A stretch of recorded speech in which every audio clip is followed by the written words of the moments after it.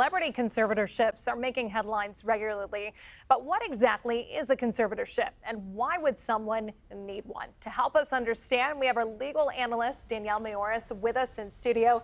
Thanks for being with us. Thanks This for is having certainly me. a complex topic to many people. I think, one celebrity who may come to mind is Britney Spears, but we're talking about Brian Wilson, and then Cher has some involvement. What do they have in common?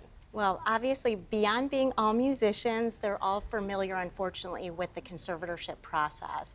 Brian Wilson right now is currently under a conservatorship. Britney Spears, as we know, used to have a conservatorship, and now there's talk she might need another one. And Cher has filed for conservatorship over her son, Elijah Blue. Okay, so Cher is on the other end of this. For those who aren't familiar, what is a conservatorship? A conservatorship is a process where someone can petition the court and ask for legal authority to make another person's financial decisions. And then there's also a counterpart of that for medical decisions, which we call guardianships in Michigan, but in states like California, it's called a conservatorship over the person. Okay, so it varies state by state, whether this is Yes. strictly financial or also including that medical component. You mentioned Beach Boys' Brian Wilson.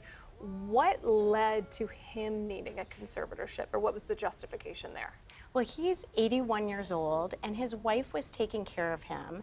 But when she passed away, there was a void that needed to be filled. So his longtime management team petitioned the court. There was a doctor's declaration that he's on medication for dementia, and he has a cognitive disorder, and he needed help. So it's really not surprising that in that case, the judge granted the conservatorship, which was over his person or for the medical decisions.